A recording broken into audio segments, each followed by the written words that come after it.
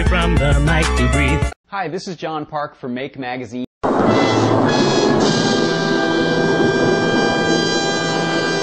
Today I have Chocolate rain. A voice shield, which is a shield that... Magnifying glass. And speaking of input devices, I have... Drugs. And we're going to use them to control the sounds coming off of the... Let's put it together. Solder. Took me maybe 20 minutes or so to sliding the extended...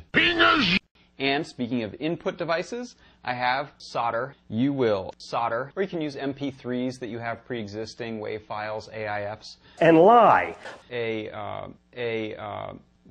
homemade biodiesel. Okay, so next let's talk about how the works.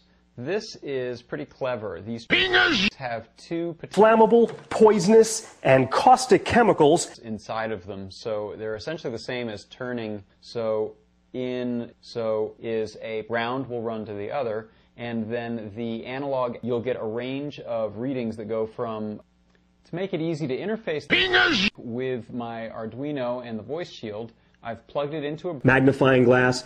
So I'll plug this together now and we'll see how it works.